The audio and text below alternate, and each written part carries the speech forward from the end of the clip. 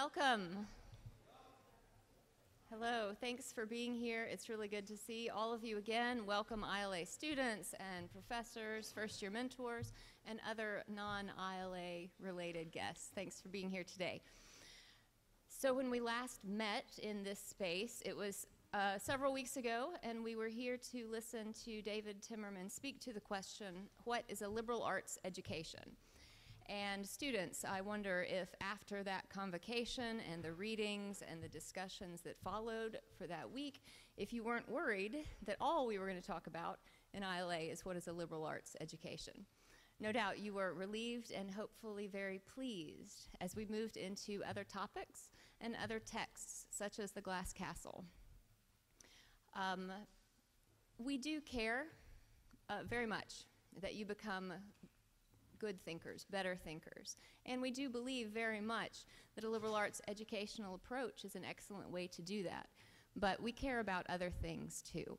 And that's why this course has not only a title, ILA, but also a theme, self, stranger, and community. So today's convocation, as well as the next two, so there will be one in mid-October and one in mid-November, these convocations all relate to that theme.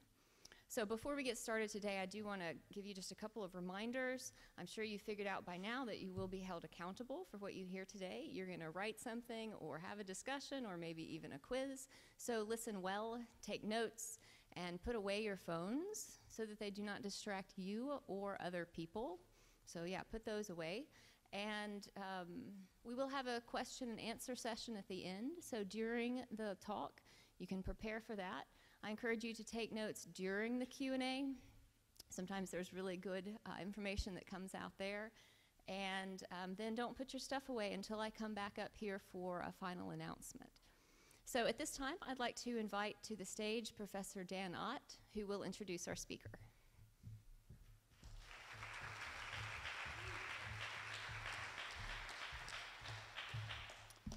Good morning. It's really a privilege to be invited to introduce to you my friend and colleague, Dr. Hannah Schell. Dr. Schell received her bachelor's degree from Oberlin College, where she studied philosophy. If you haven't heard of Oberlin College before, it's one of our nation's finest liberal arts and fine arts institutions. She received her PhD from Princeton University, where she studied religious thought and wrote her dissertation on the American philosopher Josiah Royce. She is the co-author of this fine book with yours truly.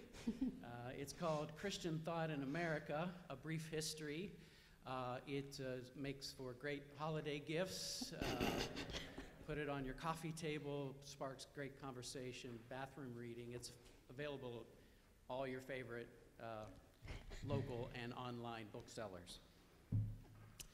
She has also written a chapter in this book published with Oxford Press called At This Time and in This Place.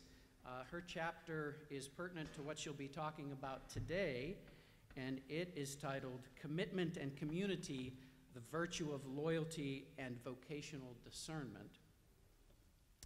But perhaps most importantly, if one has the eyes to see, one can see Hannah Schell's fingerprints all around this college. She was one of the original architects of the Integrated Studies program, the 4-course program, of which Introduction to the Liberal Arts is the first course. She directed the Reflections course set in that program and the whole program for several years.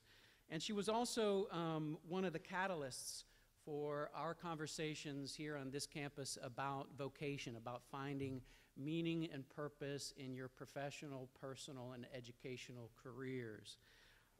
But perhaps most importantly, Hannah is well known among students and alumni as being an extraordinarily caring teacher, mentor, and friend.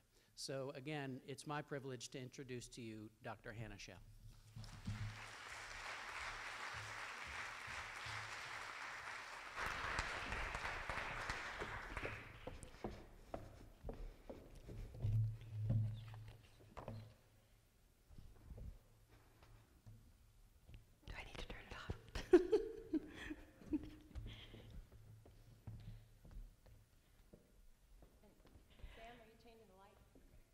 Can you hear me through this thing? I think you can. People in the back? Okay. So, thank you so much. It's really great to be back here in Monmouth. I've been away for over a year, and you may know, as new members of this community, I think you probably had to sing the alma mater song at your matriculation, and there's this line about 1,000 hearts devotion to the school we love so well. And I remember for the first few years that I was at Monmouth, I would roll my eyes when we'd have to sing that song and stand up. But let me tell you, this place, once you're here for a while, gets a hold of you and has an effect. So it's really nice to be back to a school I love very much. So this is what I want to talk about today. I believe that it is going to tap into a lot of what you've been reading and talking about in your individual sections. We're going to make the PDF of this presentation available, today, so you don't need to frantically write down all of the quotes. You do need to take notes, so you got to figure out how to do this balance of sort of listening, thinking, and writing at the same time. Good skill. I'm going to be putting forward a lot of claims. Some of them you may raise your eyebrows and disagree with me, and I'm really hoping to prompt some good conversation. I'm going to raise more questions than I am going to offer you answers. But I appreciate this opportunity to share with you some things that I've been thinking about for a really, really long time. In fact, on my bibliography at the end, I think the second book on the list is actually a book that I had to read in, we used to call it freshman seminar, back in the mid-'80s, a book called Habits of the Heart. And now, retrospectively, right, because this is how we figure these things out, is looking backwards, I can see that that book really changed my life. It was my first introduction to a sociological approach to religion, to a critical approach to American culture. It was raising some really serious questions about individualism and how religious practice was changing in this country, and I can now sort of connect the dots to some things that I continue to think about. So thank you for this chance to share with you some of that. Okay, so without further ado, let's get started. We're going to start with identity. This sort of follows the rock path here. So I'm going to say a little bit about identity, then talk about narrative, which is mostly picking up on some of what's in the essay you read by McAdams and Guo about some different vocabularies, and then move into a discussion of purpose. And where I'm headed with this is I want to suggest, you could think of this as a slightly different vocabulary, a way of thinking, and I'm calling it lives of creative commitment. So let's start with identity. All right, the question of identity is, who am I? I want you to spend 30 seconds and jot down the first few things that come to mind if you were to try and finish this sentence. I am. Lots of ways you can finish it. Don't overthink it, just jot some notes down. Nobody's going to see this except for you.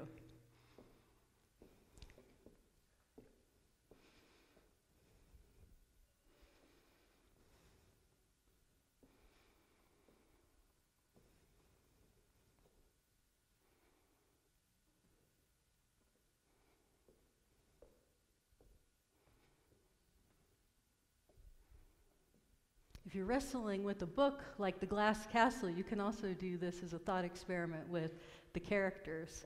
We're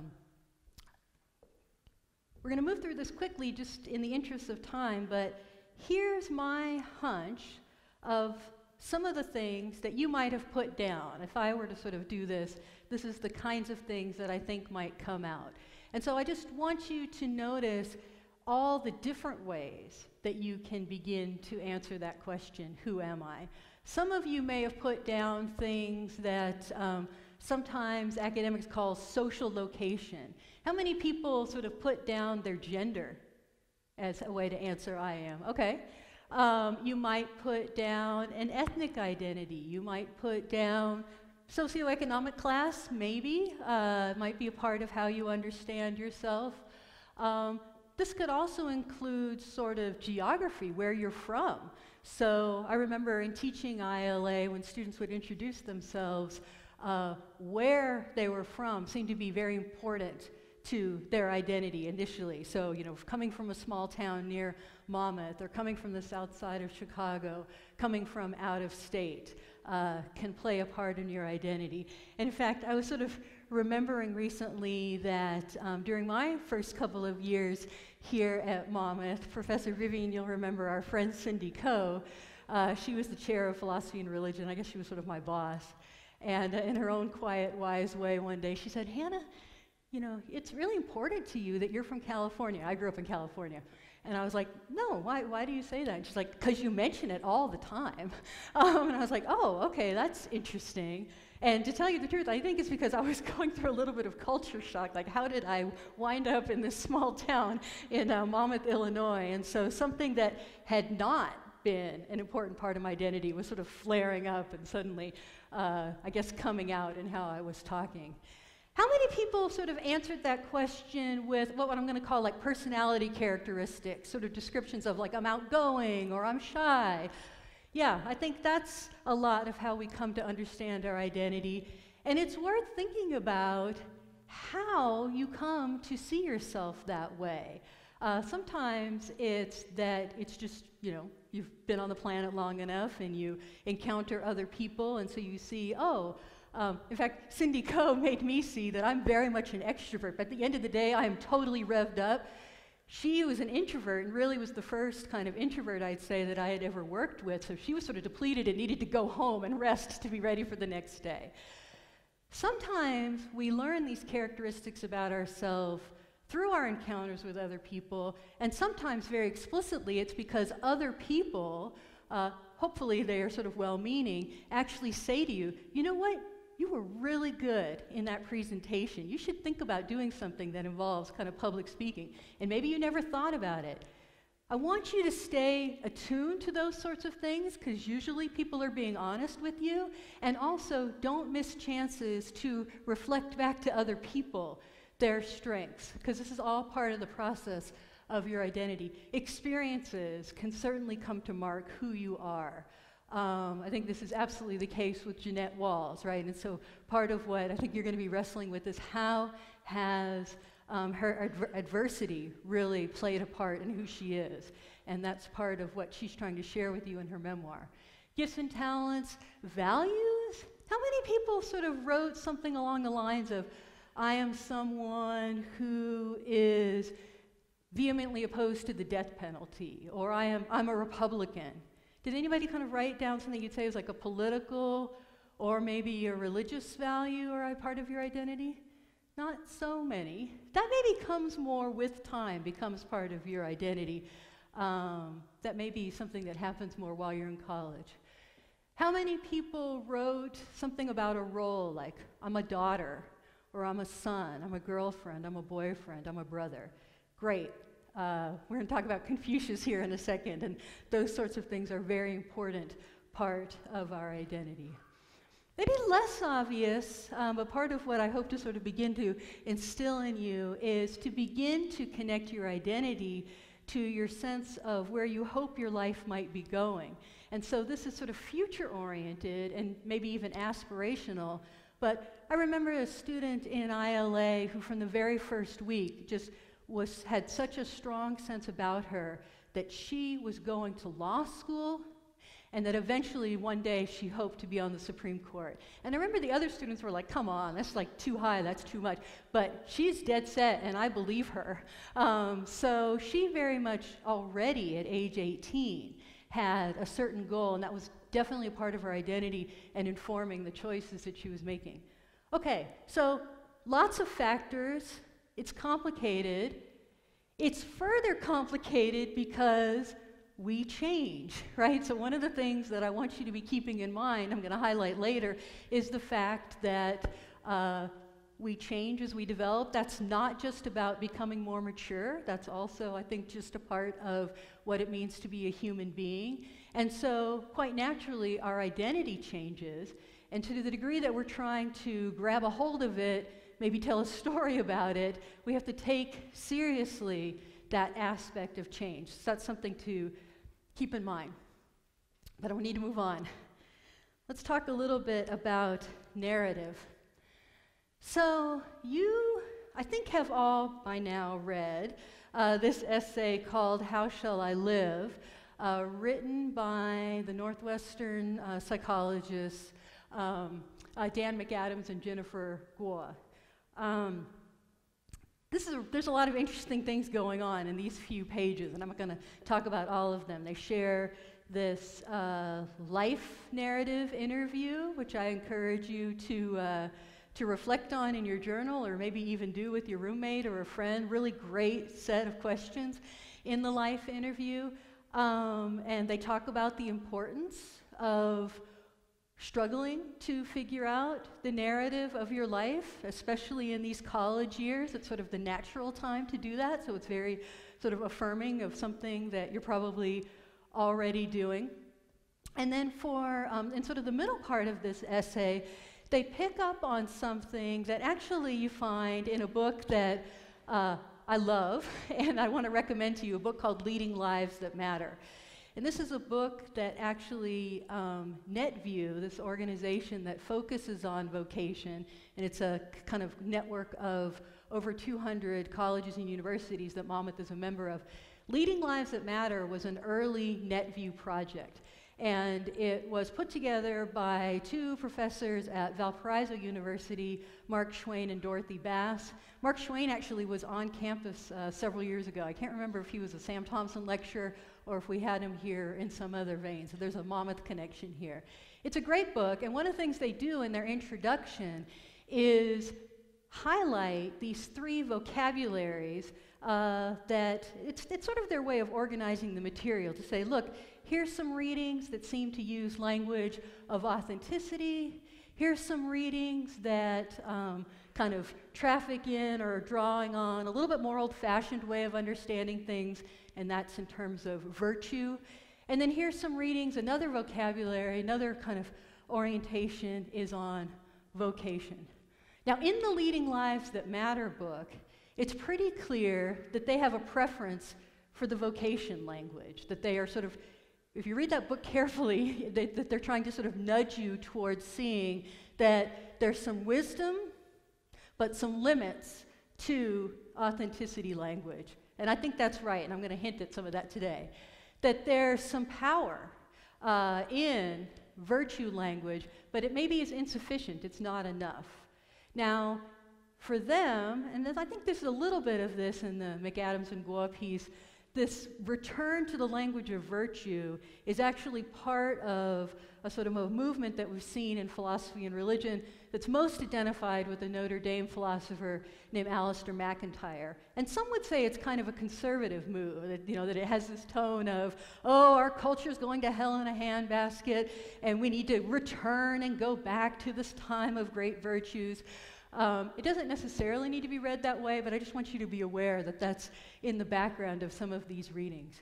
And then vocation language, which the way they handle it is a much more religious language. So let's just take a little bit of a closer look at these. Authenticity, the language of authenticity. This is the one that you probably already know and use and lean on and live, like you swim in it. Even if you don't know the word authenticity, this is very modern, it's very American, and it's very powerful. There's good reasons why we started using this language. But the language of authenticity, like all of these languages, has a history to it, and it's worth stopping and paying attention to that history. So here's a couple of examples. The idea, I must be true to myself. I gotta be me. I don't know if people still say this, but this idea like, you do you. That's total authenticity sort of language and thinking. This quote is from Steve Jobs, follow your heart and your intuition. So notice that saying, how do you figure out what's important? Well, you turn inward, you already have it, nobody can tell you what it is. That's how you lead a powerful life. So just some quick examples. This authenticity language, and the essay that you read mentions this, really can be found in this guy, Ralph Waldo Emerson. Did anybody have to read Emerson in high school? Does that still happen? You'd remember if you did, because he has a very distinctive writing style. Pretty old-fashioned, but if you take the time with it, really some powerful stuff, great quotable things. So here's a couple of famous quotes from his essay, Self-Reliance, which is probably the most directly about authenticity, but actually this way of thinking is all over Emerson's writings, and they're all worth your time. So this idea, imitation is suicide. Think about what that's saying. If you follow kind of the example of someone else, you might as well be dead, right? You might as well just undoes who you are. It's a pretty strong sentiment. But especially in American culture, we really believe this, that everybody should be their own unique self. And there's also a vision of authority here. Nobody can tell you who you are and what you should do with your life. That's powerful, and that was to correct centuries of the alternative view, which would be, no, you have to pay attention to religious authorities or political authorities or sort of family. You can't mess with tradition. The image I always have of Emerson, he's like, throw off that dusty overcoat of tradition, right? And just like leap into the future. Not as wild as Walt Whitman, but almost. Another famous line from Self-Reliance, and you get a sense of the old-fashionedness of the language here. Whoso would be a man, and for Emerson he means women here too, I think, maybe, asterisk, we can talk about that.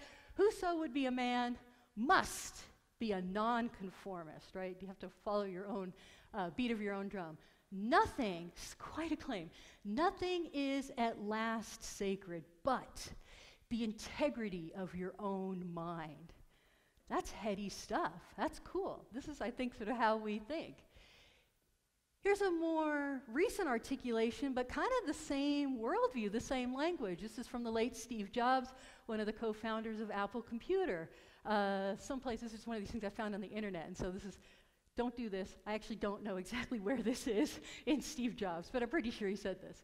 Your time is limited, so don't waste it living someone else's life. Don't be trapped by dogma, which is living with the results of other people's thinking. Notice the attitude towards other human beings here. Don't let the noise of others' opinions drown out your own inner voice. And most important, have the courage to follow your heart and intuition. Everything else is secondary. That is full-on authenticity language.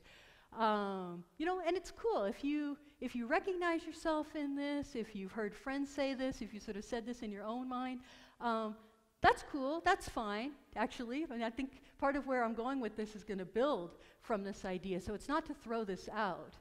But what does it mean to sort of reject the influence of other people, to have this completely sort of also rejectionist attitude towards tradition, to say that the only form of authority in your life can be your own heart and your own mind and your own intuition? So it sort of went pretty far, and it's something worth paying attention to. Here's some of the markers of the language of authenticity. I've sort of already said these. One, there's a turn inward, and so when you hear people talk about intuition or your own heart, or you have to sort of follow what you know inside, it's probably you're in the realm of authenticity language.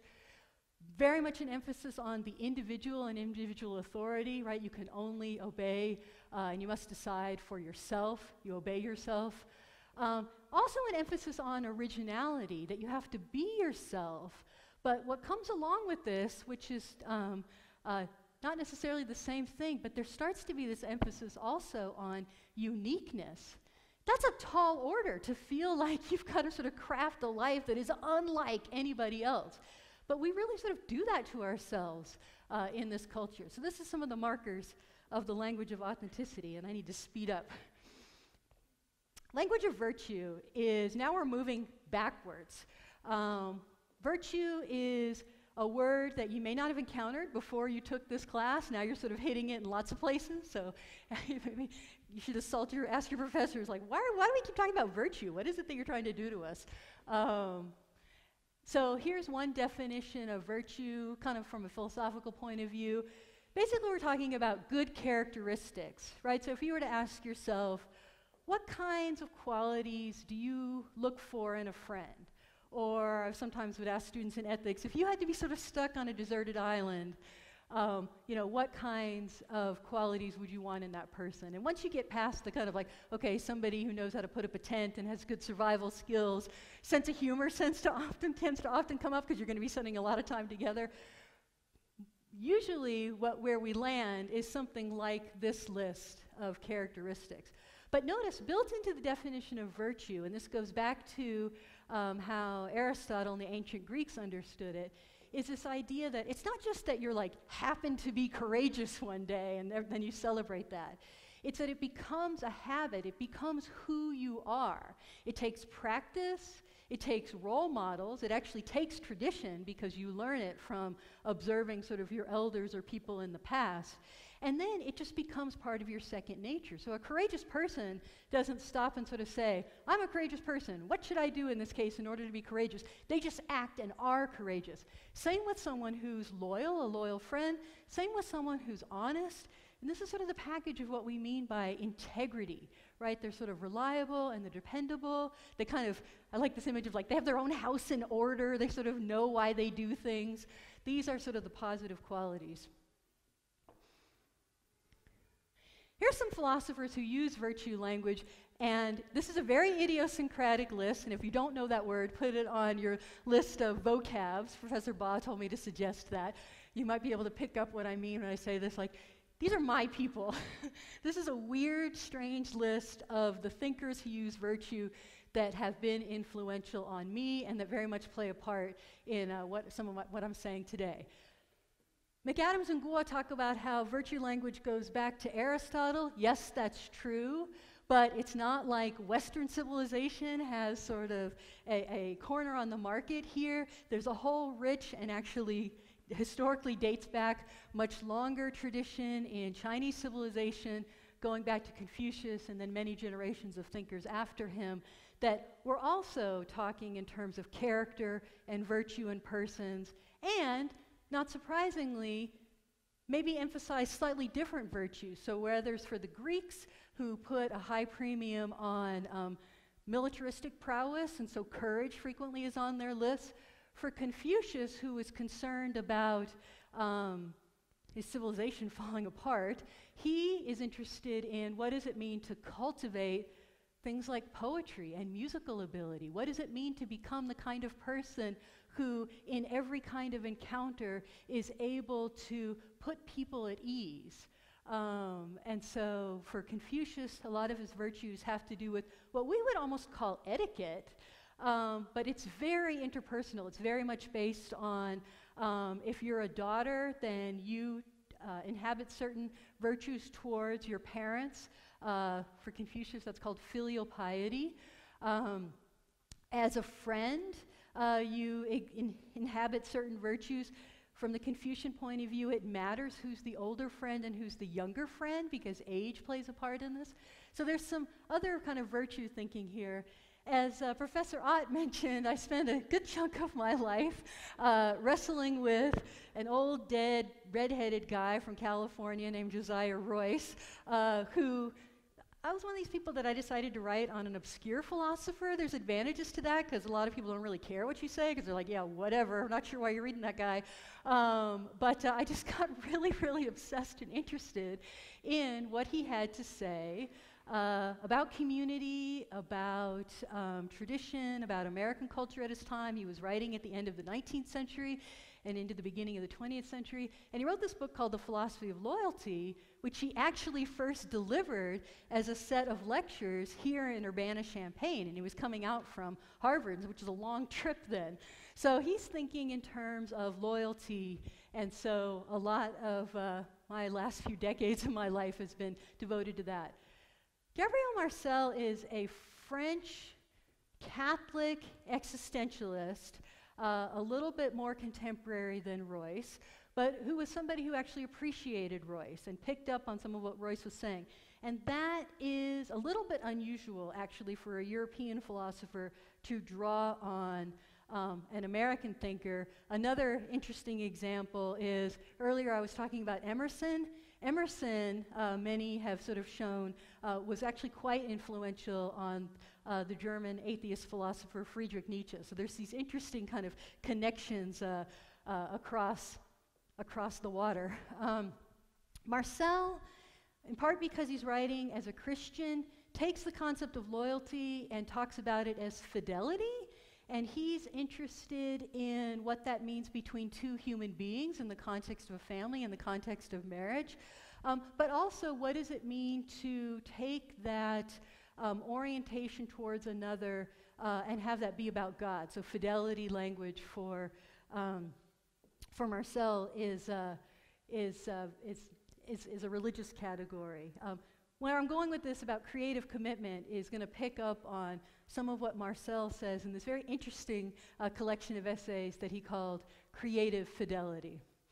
But just to give you a sense of other directions this goes, Nell Noddings, another professor who actually was here on campus at Monmouth a few years ago as a Sam Thompson lecturer, probably now retired, just getting up there in age, but she was a philosopher of education.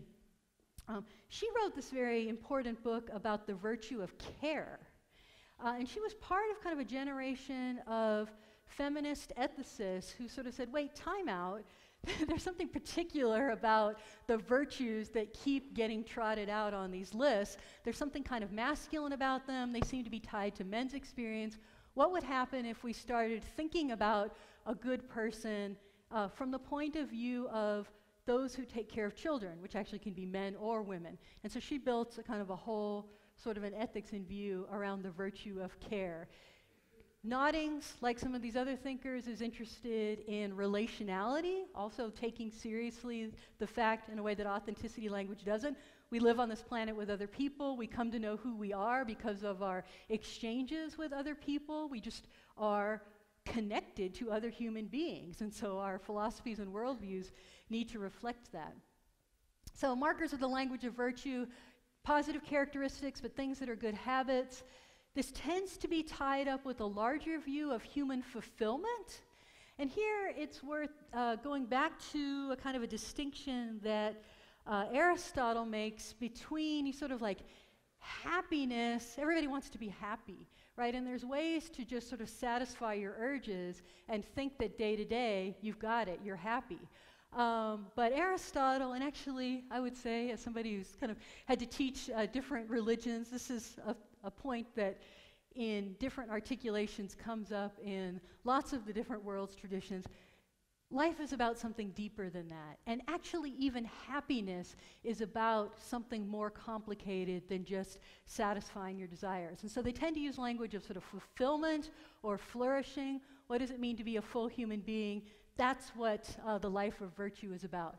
And then all of these thinkers very much have as a starting point the importance of relationships. I'm sorry, I'm going to skip ahead. Vocation language, very old,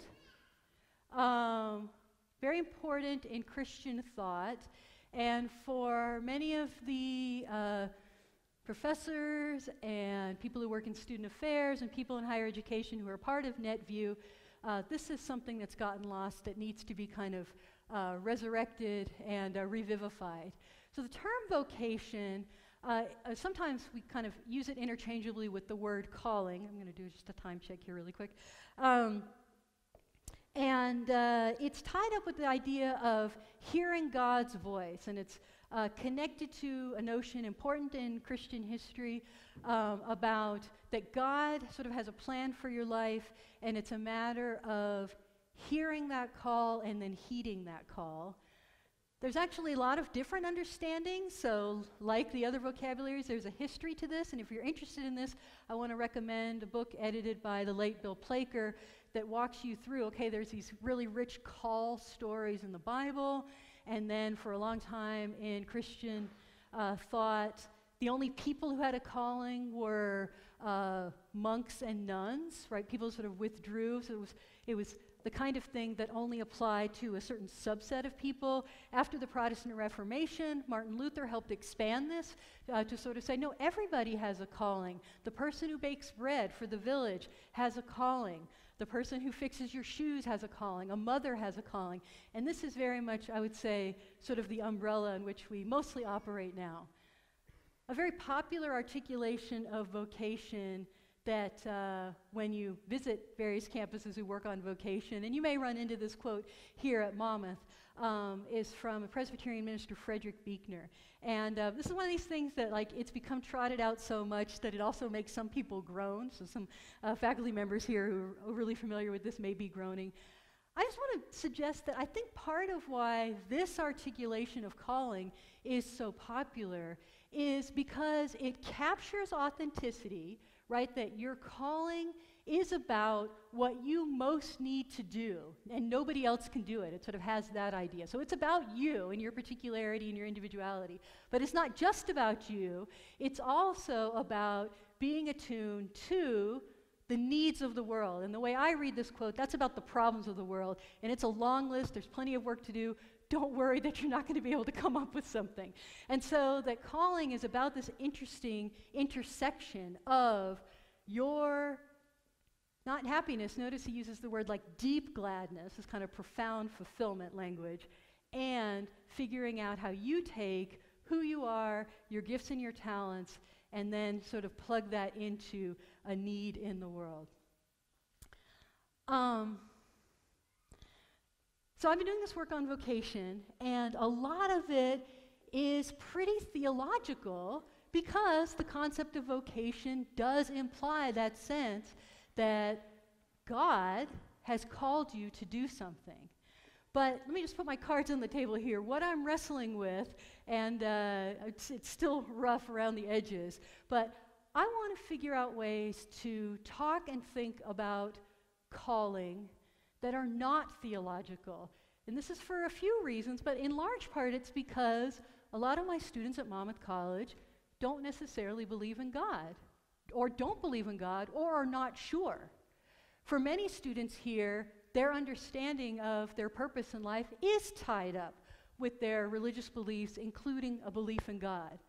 But for many students, it's not. And so actually, I feel like if we're going to be addressing and trying to support undergraduates' exploration of meaning and purpose, which is what NetVUE is about, we need to come up with some new ways of thinking about this. So what I'm trying to do is come up with a language that is not theological, doesn't sort of rely on a belief in God, but that is not anti-theological. It's a language that someone who does believe in God can still resonate with. So this is the corner that I've backed myself into. So, where are we on time? I have to do this very quickly. So I'm going to shift from the language of vocation to the language of purpose, partially to make this a little less theological. And I want to just put down some assumptions that I'm making in a larger version of this, and someday I do hope to write this up. I would actually kind of spell these out as arguments, but for today's purposes, I'm just telling you what I'm assuming here. And I'd like you to think about whether or not you agree with me. And I'd be thrilled if you didn't agree with me, because I think that's going to help you get clear about some pretty important things. And also, it might be, if we can have this in the Q&A, you can help me think better about this. So here's just flat out some assumptions that I'm making. Number one, we're finite creatures. What do I mean by this? We're gonna die. And this is from the existentialists. There's very few things we know for sure in life. One of the things that we can be certain of is that we are not going to live forever. And then to add insult to injury, we don't even know how or when we're going to die. So this is just a basic fact that we have to deal with. This one you'd be hard to argue against, but some people are into kind of like technology and, I don't know, other planets. I guess there's ways to think about extending your life infinitely. We're also temporal creatures. That's just a fancy way of saying we live in time. And that is part of what makes this rich and complicated, and we saw this in the narratives, right? Even as you're trying to sort through your identity, and even as you're trying to craft your narrative, it's not like there's a pause button, right? So you're doing it while you're living. And so there's a place where Kierkegaard, another Christian existentialist, says, here's the thing. We understand backwards, Like, I can now see the importance of this book that I was forced to read in my freshman seminar, Habits of the Heart. We understand that retrospectively, but we have to live forwards, and there's just no avoiding that. So we live in time, and one of the key things here is that there's also this sense of flux and change that is just inevitable. And here's the thing. It's not like you figure out your identity and maybe you craft a good narrative. You know, you're in David Wright's writing class and you come out of that with this like really beautiful articulation of who you are and your life story, and you're done. I hate to report from closer to 50, it's not that simple, because life keeps throwing you curveballs. You change, your life changes, and so then your narrative has to change. It's just the way it is. All right, third. This is maybe a little bit more controversial. I want to just state that existence is a gift. So I don't know where I came from. I don't know where I'm going after I die. I sort of live in this complicated, agnostic, religiously moody space. It's just my life. So if you are standing solidly in a religious tradition, you may sort of feel like, well, yes, it's a gift from God, right? And here's what's going to happen after you die, et cetera, et cetera. In the absence of that, I want to say, even still, I experience being alive as something that's been given to me. I know not from what. It frequently feels like I don't deserve it. And so then you sort of operate in this bumbling sort of sense of gratitude. But it's come from somewhere, and it's a gift. It's an opportunity. And I'm going to take this into a direction of it's also a task. So I'd like you to think about whether or not you agree with that. Do you think existence is a gift? Another way of saying this is to talk about how life is sacred, but that's already to use some religious language, and then it starts to get into social and political issues, which are quite important, but I'm trying to temporarily avoid those here. So I'm saying existence is a gift. Here's another controversial assumption I'm making. I'm just going to state that creating a purposeful life is a task. In fact, later I'm going to use the language of obligation. So you have been given this life. You can hang out. You can just sort of maximize your fulfillment, whether that's just spending time with friends, playing video games, being inebriated. That's maybe part of human flourishing. But if your whole life becomes about sort of like just being distracted and entertained, this is where I'm going to moralize a little bit. I'm making a normative claim. I've shifted here. Before I was being kind of descriptive. Now I'm actually using some ought language. I'm sort of saying how I think you should act. So if you want, this might be a place where you can intersect and be critical. But I think we have a task, and it takes effort and it takes work to create a purposeful life. But this is one of the assumptions I'm making in this stuff. Fifth, and this is because I'm drawing on those thinkers that I mentioned before. Relationship, the fact that we live in the world alongside other people, but more than that, our relationships to other people are central to who we are. To me, and this is just because of philosophers that I've read, and I think maybe probably spending a lot of time reading some religious worldviews, there's also an obligation there. And so it's that relationships, the fact of other people, informs our identity, but it also informs our purpose. And that's where I'm headed with this for creative commitment. So here's my assumptions. And you can have some good discussions if your ILA instructor has time tomorrow in class about whether or not you agree with these. So where I'm going with this is something that I am tentatively calling lives of creative commitment. So let me say a little bit about what I mean by that. The notion of commitment is really picking up on language of loyalty, but I'm trying to make it a little bit broader. One of the things that I sort of learned from Royce, but I've now found it in some other thinkers, so he's not just making this up. You can't become a self. Notice that I've given it an I've capitalized it there, so philosophers do that. It can be a little bit of a squirrely move. I obviously am trying to make a distinction between small s self. I haven't spelled out what I mean, but it has to do, this goes back to Immanuel Kant, with notions of full personhood, which is more than just becoming an adult. It means you also are cognizant of the decisions that you make, able to take responsibility for your choices. There's actually a lot of work, and there's many adults who are not capital S selves or persons in this sense. You can't become a self without first committing to projects that involve other people. So Royce talks about this in The Philosophy of Loyalty, but much more recently, Meg Jay, in a book called The Defining Decade, talks about this specifically in reference to people your age. In that book, and she's got a great TED Talk if you want to Google it and take a look, she says, you know, here's the thing. Young adults frequently act like the 20s, that decade, is you can just sort of hang out, and it's not real life, and you can sort of put off and defer the stuff of life, making decisions about who you're going to share your life with, what you're going to do in terms of career or work, maybe whether or not you're going to be part of a religious community, whether or not you want to take on the care of children. And so what she's noticed as a psychologist who works with young adults is there's this tendency to want to defer. Now, there's probably some economic reasons there, and even the category of young adulthood is relatively new. But I think what Meg Jay's trying to say in this book, and it's a great book, is that you don't really become an adult until you start making commitments. You have to do that taking risks because you're not going to get all of the information beforehand. That's a William James point. But that's how you then become a self. And so the way Royce says this is you can't sort of wait around to try and decide what you're going to be loyal to, what projects you're going to align yourself with.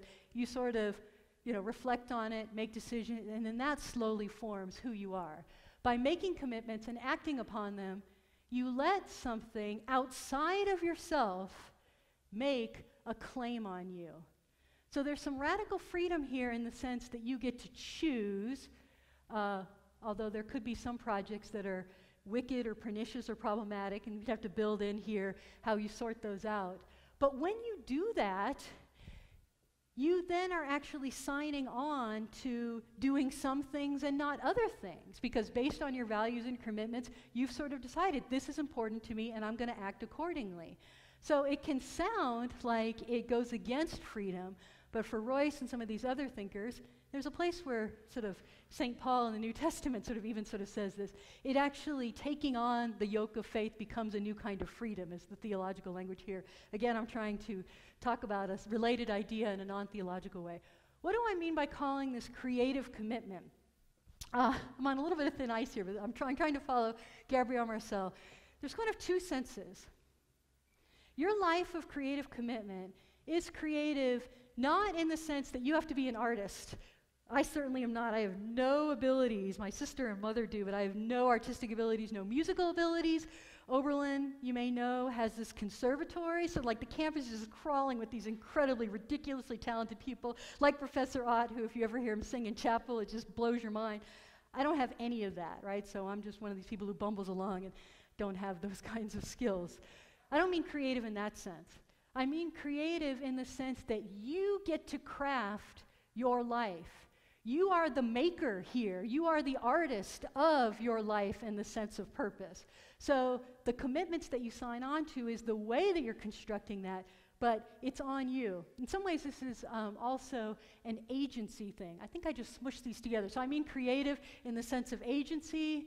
To a certain but significant degree, you get to craft your life.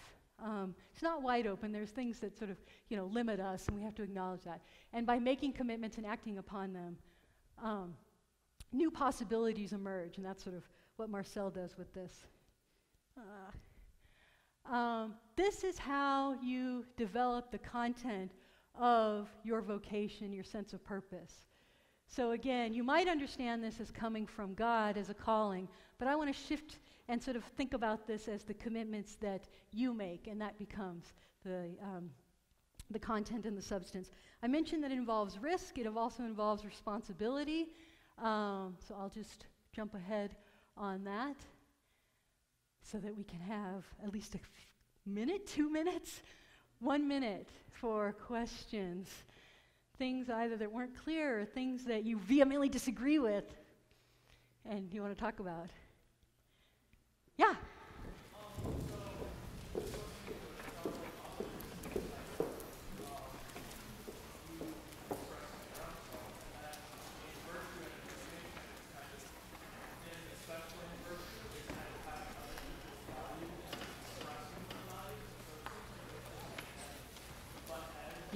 that, yeah. So the question is that the language of authenticity seems to imply that you choose, whereas the vocabularies of virtue and vocation, it seems to come from someplace else, and so that wouldn't align very well. I mean, in a way, that's one of the things that Alistair McIntyre is concerned with, is that we move back and forth between these different vocabularies, and actually, they're very different worldviews, and so that means that we're sort of really standing on, or we're leaning on a pretty incoherent narrative. It doesn't really add up. The only thing I'll say today is that the virtue stuff, I think, is less coming from someplace else, although for the ancients, their sense of the content of what it is to be a good person very much comes from tradition. But one of the things that intrigues me about the work of Nell Noddings is what does it mean to sort of update that and so to sort of make it closer to who we are. It's not necessarily from someplace else, but it is sort of social and cultural, so you're right about that. But good, if you're sort of now thinking, I mean, if you get out of this talk and you're reading of the McAdams and Guo piece, some good antenna, so that when you hear authenticity language, it's like, oh, that's authenticity language. Oh, that's trafficking in virtue. That's great. I actually think that's really, really important. That helps you become aware of some assumptions that people around you are making, and it'll help you get clearer on what you think. So I'm sorry that we didn't have more time for questions. So.